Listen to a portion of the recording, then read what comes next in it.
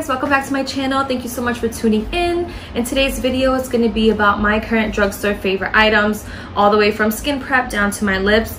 There is a couple of things that I left out just because I either don't have them right now or it's something that I usually change around a lot. So I'm go over them with you, let you know why I like them. Today I have a couple of these items on as well. And before we get into this video, if you haven't already, please subscribe, like, and comment down below. And without further ado, let's get started. So the first thing I want to start off with is my skin preparation. There's a couple things that I do and a couple things that I go to like every single time I do my skin preparation. One of them for sure is the Milani Prep and Brighten face oil. This is the rose. I can't remember what the price is, but I'll leave the name of it in the description box along with all the other products that I talk about today. But I put this on before I put anything else on my face. I'll tone my face, and then this is the first thing that I put on. It's a brightening prep oil. My face is super dry, so I'll make sure it's hydrated and put everything essential that I need. Rose is not a thick oil, it's a really thin oil, so it doesn't leave my face feeling heavy. It just kind of soaks into my face, and that's what I really like about it.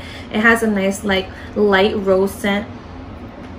Yeah, it has a nice rose scent, very light, it's not too heavy, and like I said, it just soaks right into my skin right when I put it on, so that's why I really like this oil. Rose has been really amazing on my skin lately. I've gotten a facial back in June. I got a facial, and after that I just kept putting rose oil on my face and just really taking care of my skin, and my face cleared up so much. So I love to put this on right before I start prepping it with everything else. So after that, for moisturizer, after the oil, I'll either just put the oil then put moisturizer on. Sometimes I'll put an additional oil on, which is not drugstore, so that's why I didn't include it. But if I'm not, I'll go from the oil right into my moisturizer. So I've been using lately the e.l.f. Superhydrate moisturizing with Hydrate Squalene. This is like a gel moisturizer. I didn't know that at first. I don't know what I thought it was, but because it said hydrating, I'm like, all right, let me try it.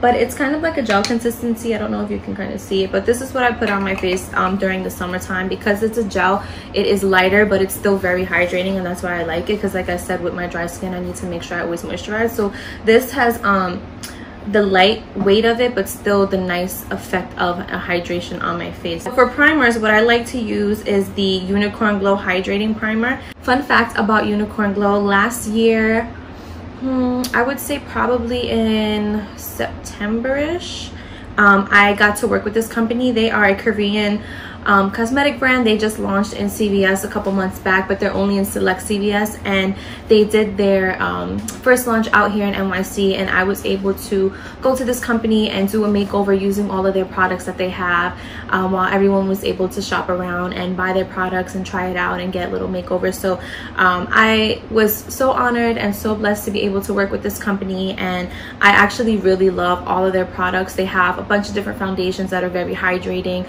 I use a lot of their blushes. Actually, one of my go-to blushes is going to be in this video from them.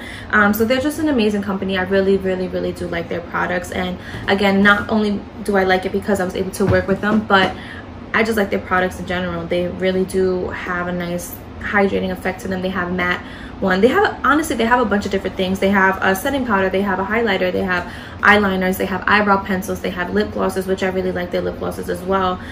So this brand in general is just a really cute brand, really nice brand. So if you haven't heard of them, go check them out.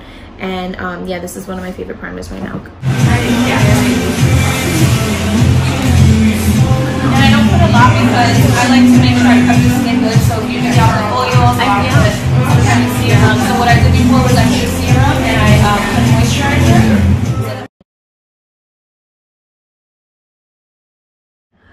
Next, I've been using a lot of the e.l.f. Poreless Putty Primer as well. This came out a couple months back too. I saw when like all the other YouTubers were using it, and I finally got to try it, and I literally use this every single day when I put my makeup on.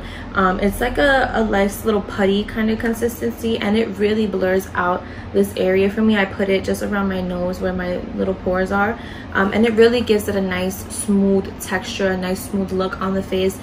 So I love this primer. I love e.l.f. in general. Their products are just bomb. So now we're gonna get into the face, and today I am actually wearing the NYX Born to Glow foundation. This also came out a couple months ago. I just started using this, so this is a new addition to my current favorites. I actually tried this for the first time when I was recording my smoky eye tutorial, and unfortunately it cut off halfway while I was recording, so you didn't get to see how I liked it, but I loved how this looked on me. Loved it so much. I used it once after that, which was yesterday, and then I'm wearing it today, and just the finish of it is very nice. It's not heavy on my face. A little bit goes a long way, and the way that it blends out is amazing as well. I am wearing its concealer, but it didn't make it to my favorites. I'm still trying it out. I haven't really found a nice way to kind of use it, but I have other favorite concealers. But yeah, this is definitely added to my list right now. I really just love it. Like, look at this.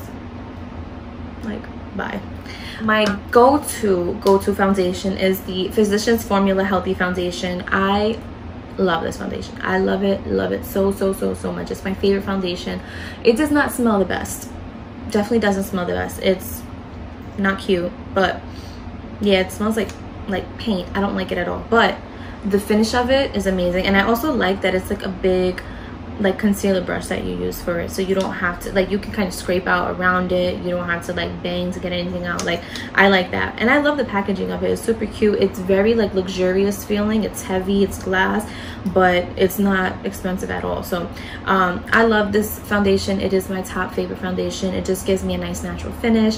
It looks like there's nothing on my face when I wear it. Like, I am in love with this foundation, so I definitely recommend this. And what's also good about it, it does have SPF 20 in it, so good for the summertime. It's not heavy, it's not cakey, it's just an amazing foundation. So I love this foundation. And my last favorite is the Superstay Full Coverage 24-Hour from Maybelline. I've had this for a little while now just because I've been going back and forth with my foundations, but this is also my favorite. Before I found out about the Physician Formula, this was my go-to foundation. This also is a skin-like foundation. It's not heavy. I can literally wear it all day and it looks still fresh. Like, I don't have to touch up on this. Like, this foundation is so amazing. I've met multiple makeup artists that use this in their kit. I have a couple of these in my kit.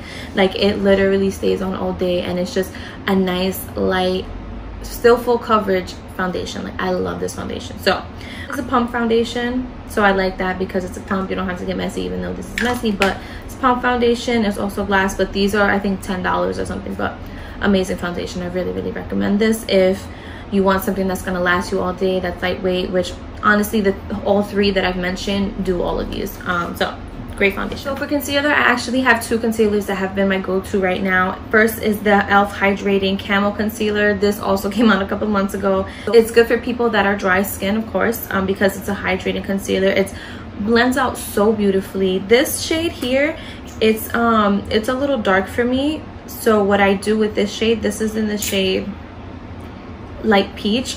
What I do with this shade is I actually put a little bit on the bottom here, and then I go in with this concealer, which is the Makeup Revolution Concealer and Define Concealer, and I put this on top.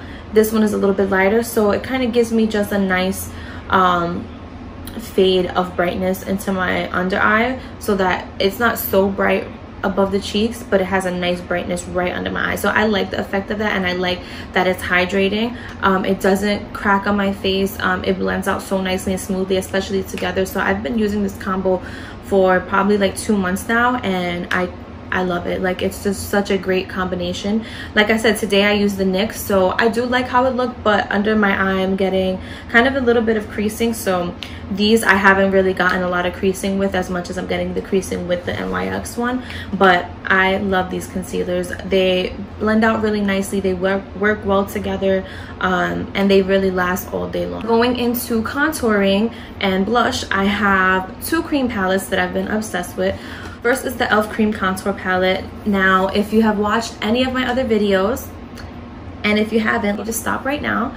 Click that link above here, or here, I don't know where it's gonna be at. Click that link, go to my last video, look at that. If you don't wanna look at that one, that's fine. There's 5 other ones that you can look at. So, this is my go-to cream contour. I love it. It blends out so nicely.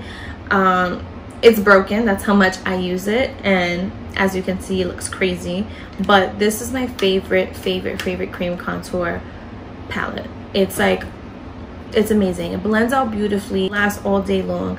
I'm wearing it today. Like, look at this. It's such a natural looking contour, and me personally, I don't like to have my face looking like I've contoured. Like, I like a natural, just a natural bronze, natural pretty face. So this palette gives me that, and I love it. I love it. I love it so much. It's so affordable.